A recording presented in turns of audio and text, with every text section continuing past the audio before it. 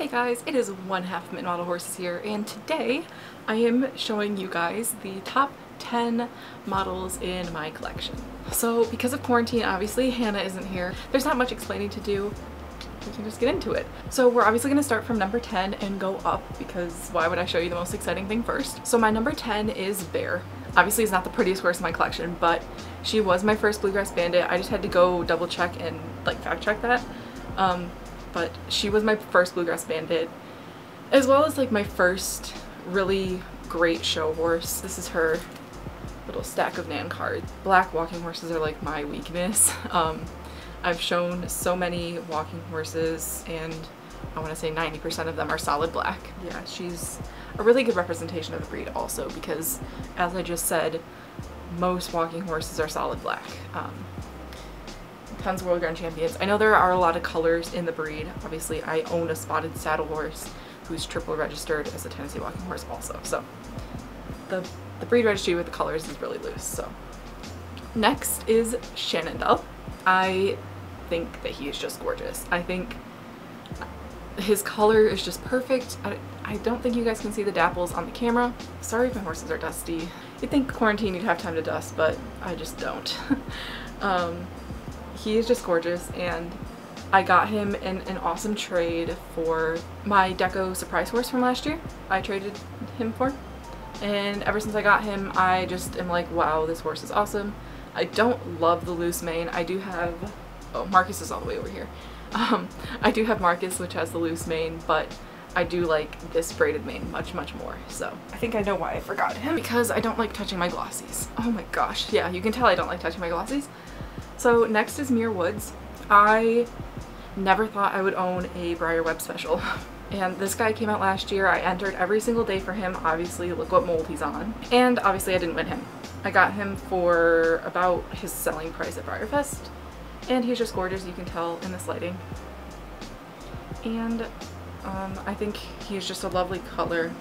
I would love to see this color on Hamilton someday. So he was my first Webb special, and then actually later that day at BriarFest I ended up buying I'm Yours, who is also a Webb special.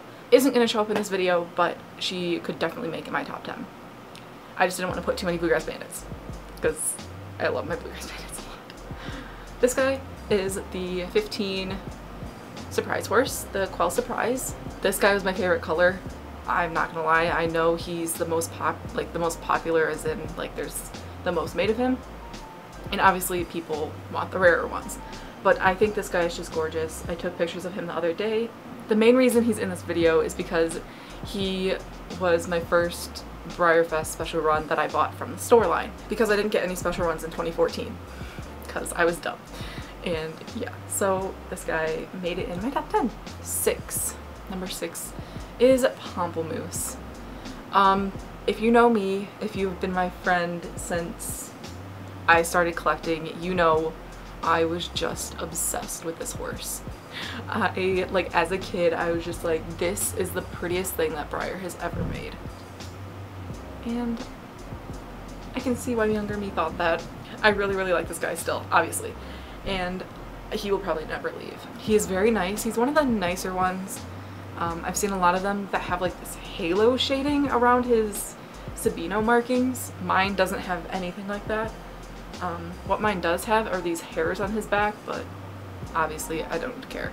Othello doesn't show well anymore anyway.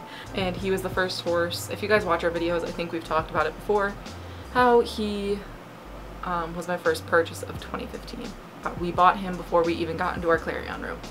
My number, I believe this is number 5, is my Glossy Fluoride Misty. My first model in my collection. I mean, you can't get rid of your first model. I wouldn't get rid of her anyway.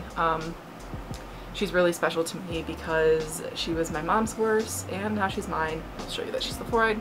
There you go. She's glossy. Not only is she my first model, but she's also a really cool part of hobby history with all the Misty variations. Number 4 is Nicodemus. His stone name is Nicodemus. I think there's probably 100 made. I don't know. That's not the point with him. The point is he was my first stone walker and my first stone period. He is also a fabulous show horse. I'm going to show you guys that in a second. Yeah, this guy was my first stone walker. I now have 5, but I'm going to get 6, which I can't spoil that for you guys, but I will have 6 by the time that our BreyerFest haul videos come out. So he actually qualifies for a Nan Merit Award. There's about 15 of them.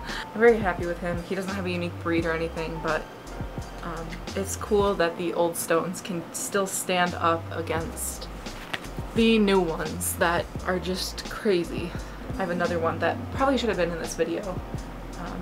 It's a Van Gogh, but I do kind of want to do a separate video on him. Next is my glossy Appaloosa Dark Horse Surprise, who I don't know if you can tell that's glossy. I know I hate touching my glossies, but he's all white, so it's not that huge of a deal. This is my first glossy surprise horse.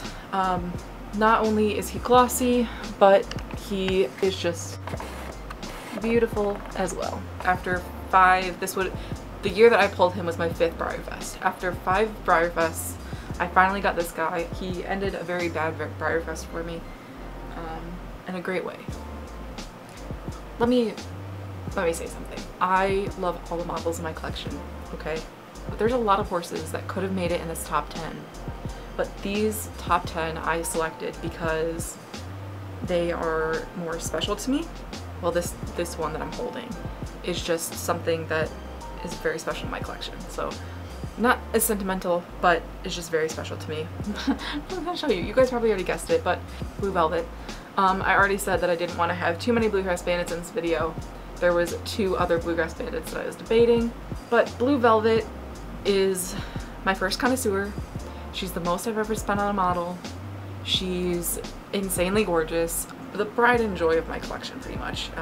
I don't have a ton of special models. She's just something that I never thought I would own.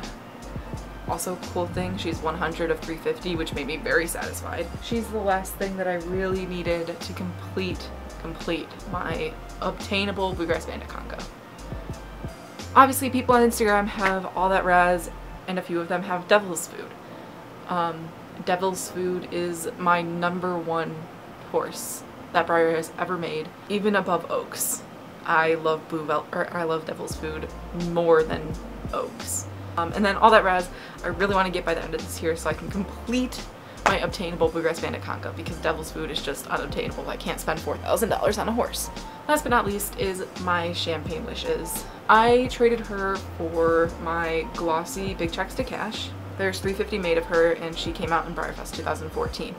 When I saw this horse, I crapped my pants. She's gorgeous, and she was way too expensive for me as a little girl who had just started collecting and had been collecting for maybe 2 years by the time that this girl came out. To be like my 5th or 6th Bluegrass Bandit. I now have 15, but this girl is just drop dead gorgeous. And she made it in my #1 spot because she was my first horse that like is really super detailed. Obviously glossy Big Checks to Cash is not one that you see super often, but neither is this girl. Obviously has way more detail than him. I don't post her on Instagram very often, but she's up there. It may come as a surprise, but I do like her more than Blue Velvet because of her color. I just find her color a little bit more realistic. Obviously Blue Velvet is just, they're my babies. I love all the models in my collection. There's obviously some I think could have made it in this top 10.